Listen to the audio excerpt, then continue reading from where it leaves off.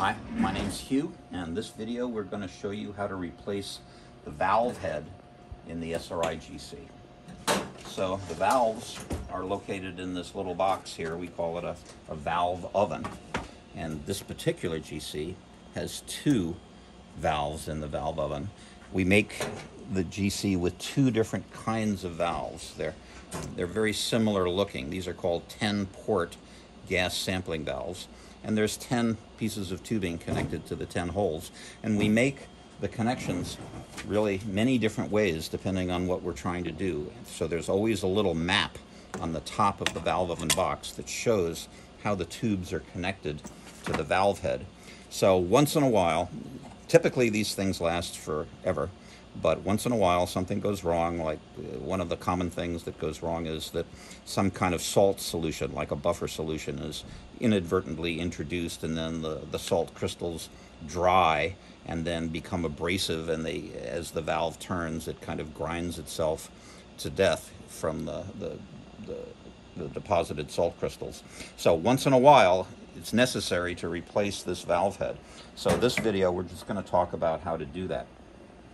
This GC over here is very similar, except it has this slightly larger valve head. This one is called a Valco valve, and this one is called an AFP valve, right? They're basically almost identical, but two different companies make them.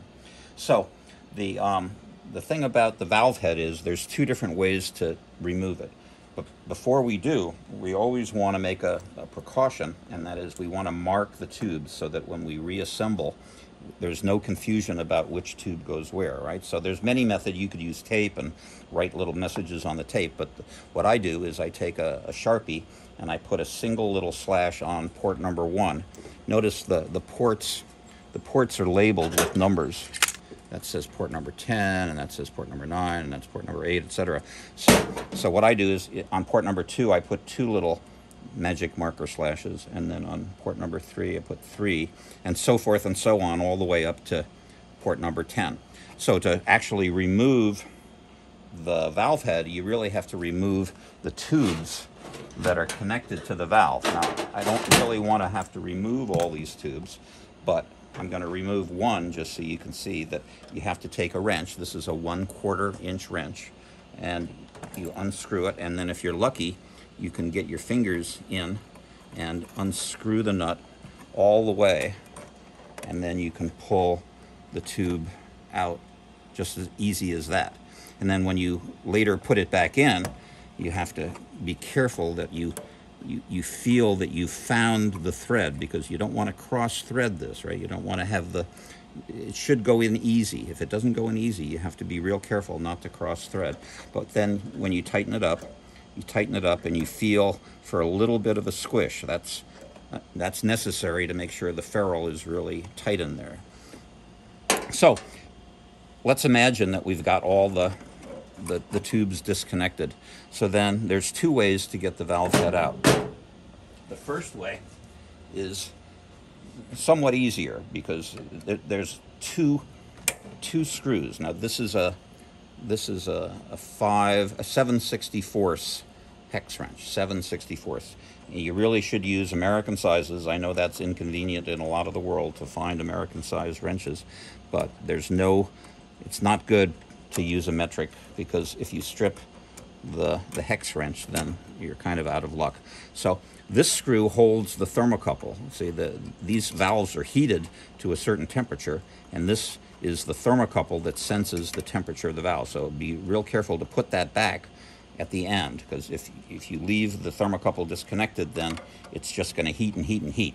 So I'm going to remove, this one's really tight. That's a little tighter than it really needs to be. So having removed the 2 screws, this whole valve head, you can see it's free. So if we weren't connected with the 10 little tubes, I could just as easily pull that out just like that.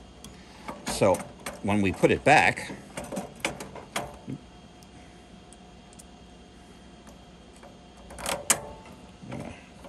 tighten that one up, not quite as tight as it was, and then this one with the thermocouple, Put that back.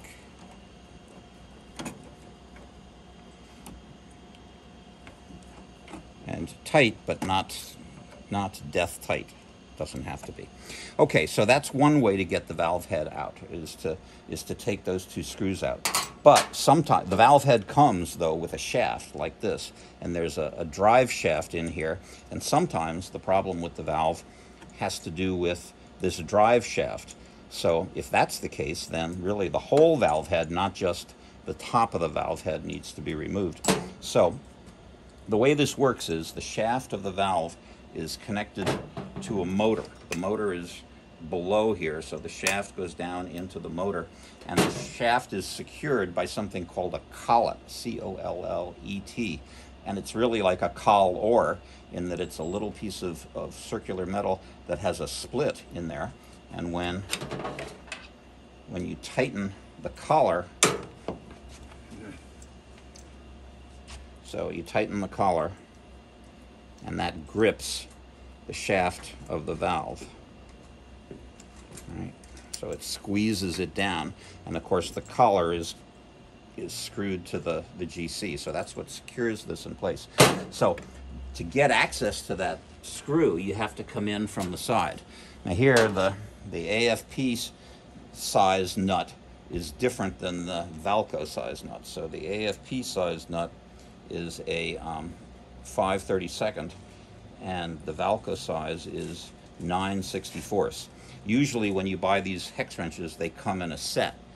Look, the set looks something like this, so you have a bunch of different sizes, and they need to be long enough that you can reach in there. So I'm going to see if we can get a view of how this looks. See the hex wrench is going and into that nut.